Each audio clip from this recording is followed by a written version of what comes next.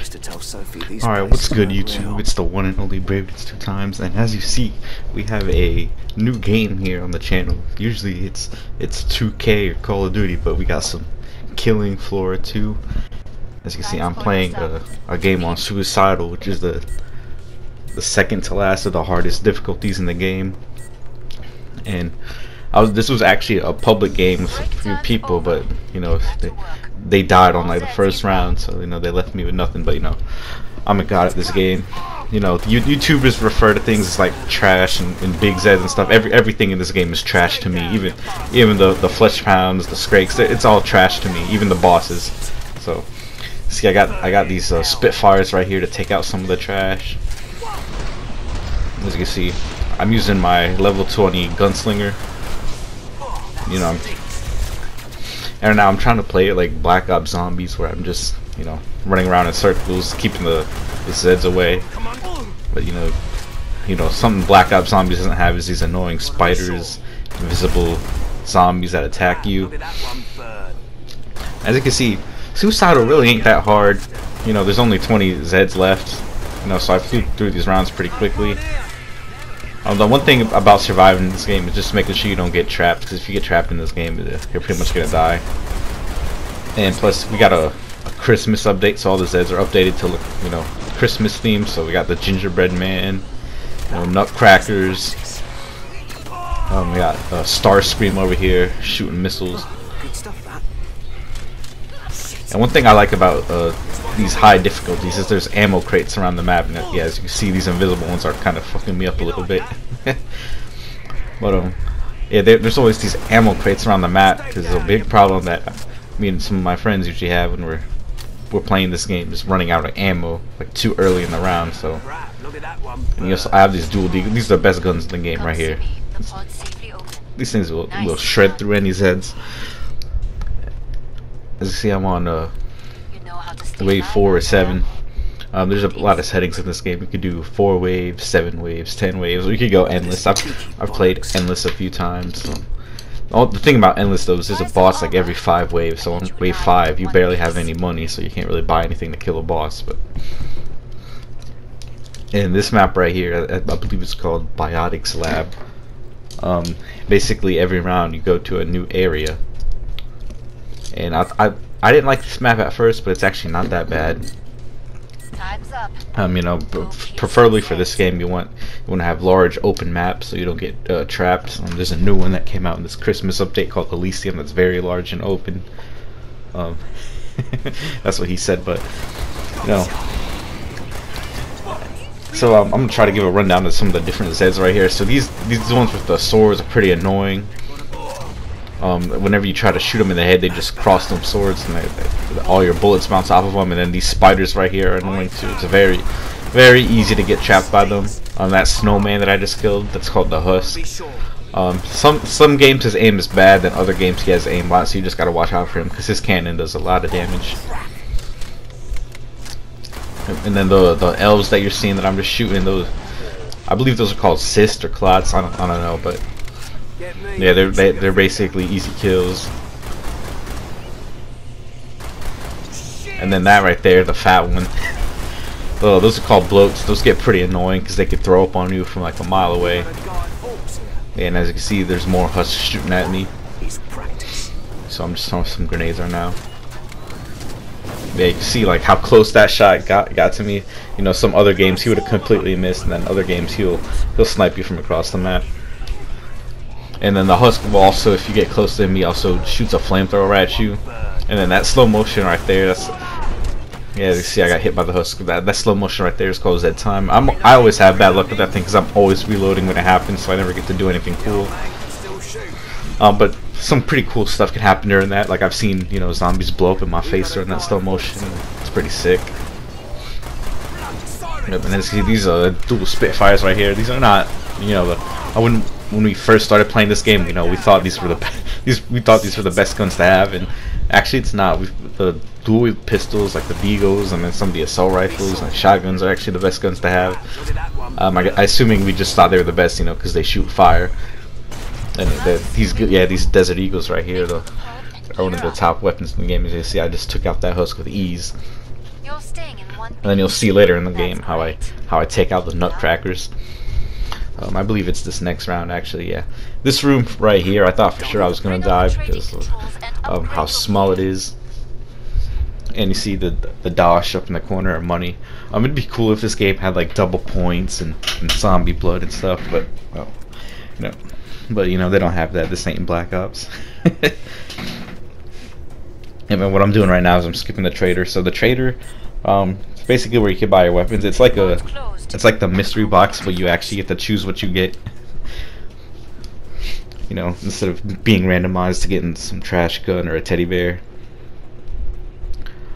Things do get pretty expensive, especially if you're like playing with some friends, and if you die, you don't get any money during the round. So, you know, during high rounds, if you're broke, it's pretty hard to survive. These Spitfires are only 650, so you can get them pretty early, and as you can see, they've been getting the job done. I use these a majority of the game. You know, I'm busting heads off of gingerbreads. I believe it's this round too. I'm gonna kill a couple nutcrackers. See the husk right there trying to shoot me. Yep. And then I almost had a close call right here. I almost died. You see, I got trapped by spiders and the invisible ones. You gotta be careful for that. So I just start spamming grenades on the ground. And then the siren right there, the one that's screaming. That one's pretty annoying too. Even as you see, you know, they're just tearing through my armor. The armor in this game is like a toned down version of Juggernog from Black Ops. You know, it just lets you take a little more hits, but you know. But the zombies in this game hit fast, as you can see right there. It's not like Black Ops where they hit you once like every 5 seconds. Yep, and that sound you're hearing right there, the large word, that means there's flesh pounds and quarter pounds, and you see right there. Those are quarter pounds, little nutcrackers. The actual like flesh pound are the big red ones. And as you can see, I took out these deagles because these things just shred right through them. You can see I killed all these guys with ease. You know, they didn't even touch me. Look at that. Yeah, just took him out with ease, and then it also takes out this bloat with ease too, just like a few shots. And again, the ammo crates help too because you could save some money on ammo. But the key to this game is always having armor. You don't need it much in the early rounds, but in high rounds like this, you're definitely gonna need it. As you can see, if I didn't have armor when I got trapped by all them spiders and invisible ones, I for sure would have died. Yep, see, the first thing I always do is buy armor, then I fill up, and then I go and buy these pistols right here, the dual wield AF 2011s. I was deciding between the Magnums, but the 2011s get a lot more ammo, and they're actually one of the best guns of the game too. As you can see, I just shredded through, I just teared through some trash with these things. And you can see I'm skipping the trader again. That usually lasts for like a minute after a round ends, but since I'm playing solo, I don't really need it as much. I just get what I need to get and I end it. But if you're playing with friends, you know, or a public game, you want to have as much time as possible to buy stuff. And then this is my first time like getting this far on this map, so I was curious about what this area was. And as again, I'm just using these Spitfires just to take out some trash. And you see, they're getting the job done. And this is on Suicidal, the second of the highest difficulties. And once again, I'm just doing like Black Ops Zombies, just running in circles. And one thing I should have done in this game is I should have upgraded some of my pistols. I never did that. And as you see, these invisible ones again, these get pretty annoying, especially when they just spawn out of nowhere. And the reason why I'm only using dual wield pistols is because the perk system in this game, you got like medics, gunslingers, commandos, SWATs, berserkers, firebugs. The reason why I'm using dual pistols is because I'm a gunslinger, and I'm trying to rank him up to level 25 so I could have a chance on Hell on Earth, which is the highest difficulty in this game. It's like playing on veteran in Call of Duty, almost. On Hell on Earth, though, on round 1, there'll be like 100 zombies, and you know, me and Sergio have tried it a few times, and we don't make it past one wave. So we're trying to rank up so we can get there. And the gunslinger's main weapons are dual wield pistols. That's why I'm using them so much, just to rank them up. And again, there's no real like double XP in this game, so the only way to rank up is just by getting kills with the pistols. And again, they're getting the job done. You know, I thought pistols were bad in this game. I always thought, you know, the guns that shot fire and it you know, cool like science shit. I thought those were the best guns, but those actually aren't really that good. They don't do a lot of damage. You know, they look cool, but not really that good compared to normal bullet weapons. Except these Spitfires right here. This is a good, you know, starting weapon. As you can see, I take out these 2011s right here. You know, I just shredded through that bloke. And that sound you're hearing right there, those are Skrakes. You know, we call him the Butcher. Basically, he's this Zed with a chainsaw, and once he takes enough damage, he gets pretty enraged, and he can do a lot of damage to you. I usually like saving those for last, but I see the Flesh Pound right behind me too. So the blue ones, the small ones from earlier, the ones that I shredded, those were quarter pounds. And then this big one right here is the actual Flesh Pound. We'll see, you know, a version of him later on. And you see, I take out these 2011, and you'll see why I bought these things. As you can see, you know, just tore right through that guy's head, you know. And I saw there was a second one, and he almost killed me, but you know, these guns, you know, took care of him. Good stuff, that. And I see all I got left is a bunch of Skrakes. And then the way I like to kill these guys, I just like to throw some grenades. And as you're gonna see, these pistols just drop him instantly. No, he stood no chance. And you see, I just clapped that gingerbread. Yep, and then the slow motion right here, you can see I just take him out with ease as his chainsaw goes flying. Yep. See how fast I killed him. The Spitfires would definitely would not have killed him right there. And then this is. Yep, and then this is the final wave before the boss is like the final area. And you're gonna see right here, I made a little mistake. You know, I had a lot of money. So you could sell stuff to get money back. I filled all my ammo. I wasn't sure what boss I was gonna get, and I wanted to get the RPG or like some like cool gun. But you're gonna see, there's like a weight limit in this game on the guns you could carry, and I did not have enough, and I still wanted these dual pistols. So I ended up just buying the Spitfire back, and I'm just exploring some of these weapons because some of these I've never even used before. You know, me and Sergio got in a public lobby the other day, and the dudes we were playing with were using some exotic shit and just flying through rounds. So I ended up buying these Spitfires back. I didn't know what boss I was gonna get. There's 5 bosses in this game. There's the Doctor, King Flesh Pound, the Abomination, the Matriarch, and the Patriarch. I've had a chance to fight them all. The Matriarch by far is the hardest one. And then see, I get King Flesh Pound,